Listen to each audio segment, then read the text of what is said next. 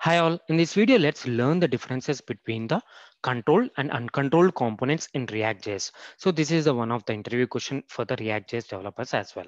So let's get started. So here we have two components. So one is a controlled component and another one is a uncontrolled component. Now let's discuss what is what. So in uncontrolled component, so this is an uncontrolled component.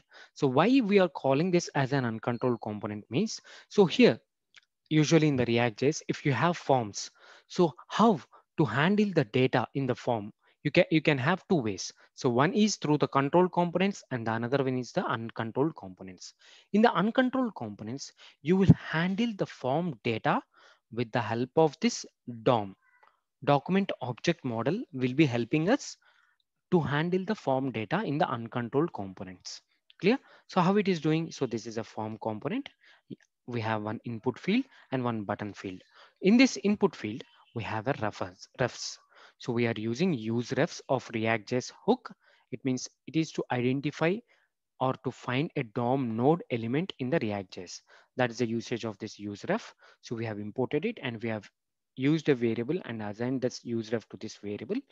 We have given this ref to this input element. And thereafter, whenever you click this submit button, you can extract the value which is present in this input field. How we are going doing that? With the help of input ref dot current. It means it will give the current element. Dot value means it will give the current value which you entered in that input field. So this is like a traditional way of handling the elements. Like in general, we'll be doing in the HTML, right? Like a document dot get element by ID. So in that way, it is similar to that. So it means in an uncontrolled component, the form elements data is handled or controlled by the DOM. Okay, clear. So what would be the output? So let's see the output once. So this is uncontrolled component. So for example, I'm just clicking the uncontrolled here. And if I click submit, so yes, it would be consoled here. So it means we could able to handle or fetch the data from this input text field with the help of the refs. So it means with the help of the DOM. So DOM is controlling this field state. So now what is the controlled component? So in the control component also, this is also same example, but in the control component, we have a form with the input field and the button field, same as that. But here we are not using use refs. We will be using use state. So the use state is also React hook. So one of the basic hook. Here we have used the React hook. How to use the React use state is like this. We are using the variable and set input text, the method. And whenever this input field was changed, okay, we are extracting the value from this input field through this state. So we are getting event dot target dot value. It means we are fetching the value from that input field and we are inserting and setting that to this variable. It means here the form data was handled or controlled by the React state. So here the form state was updated by or controlled by the React state. So let's see the output. So here also, if I say it is as a control, I'm entering some value here. And if I enter this, yes, it is also coming as a control. It means whatever the value I enter, okay, each and every value, I mean, each and every keystroke I entered. And whenever I click this, it is extracting this value, getting this value and giving that to the React state to show this in the console or to the our usage. Clear? Now let's see the differences. So in the first case, in the uncontrolled components, what we did, the component, whatever the input form data element, it was controlled by the DOM. Okay, with this use ref, the DOM is controlling. Whereas in the control component, we are using the component state. We are using this control component use state to control the state or the value of this form fields. Here we are showing only one field, but it can be up to a number of fields. But this is how in the control field it is done. Now, in the control component, what happens is for each and every change you do, okay, there is one callback function called onChange. So for each and every keystroke you type, this callback method would be triggered and you are setting each and every value of the data here. Okay. And you also have a property called val where the current value will be passed as a property. So input text is a current value that is passed to this property. And this is the current value here. But coming to the uncontrolled component here, you don't have any events or callback events when you're changing something. Okay, and the current value is present in this input ref dot current. Here you will be getting that element, and here you can get that value, current value. And in uncontrolled components, you will not have any event handlers. So that is one thing. Here it will be maintained its internal state. So for example, this input field, whatever you type, so it has its own internal state which is maintained by the DOM. So that is the reason it don't need any of the event handlers. Fine. So in the control component, what happens with what we discussed is we have a callback function. So that is the reason whenever you type anything, any of the keystroke, whenever you do, so you can easily validate the form.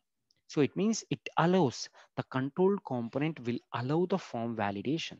It would be very easy to do the form validations, but here the form validations becomes a bit complex. So it can't be done on change. So it can be done only after submitting the button, and after going inside this on submit button only it can be done. So also this control component will not maintain the internal state.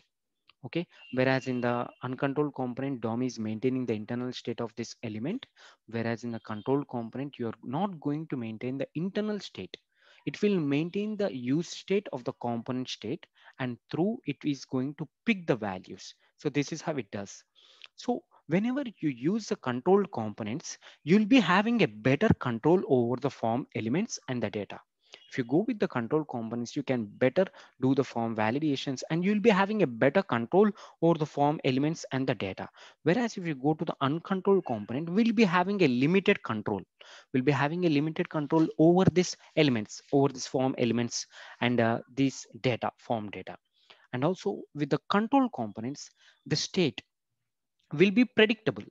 Okay, whatever the form element state can be predictable, because you will be having the state here, use state, and that state would be preserved in one variable, and this variable, with the help of this variable, you can predict the values of the form. Whereas coming to the uncontrolled component here, what happens, the state is not predictable. The reason behind this is the life cycle of the component. So with the life cycle of the component may be, it means it will be component did mount, component did update.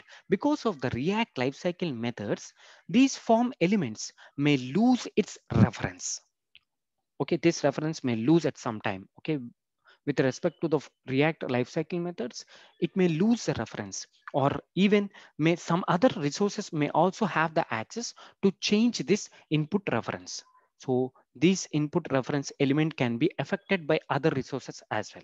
So that is the reason the state of this uncontrolled form elements and its data will be unpredictable. So that is the differences between the controlled components and uncontrolled components. And as per the React document, so they asked us, or it is a recommendation to go with the controlled component. So because it is having a single source of truth, and this is how it helps in a lot of ways to handle the states of a component. So these are the major differences. So it means the control components, React will be controlling the state of the component or the form data. In the uncontrolled component, DOM will be controlling the form data. So this is the main difference. And thereafter you have on change callback method here. For each and every change, you can get the data and you can easily validate the data. And it is a form state. So it is a React state. So the state can be predictable. Here you don't have a form validations perfectly, and the state is unpredictable.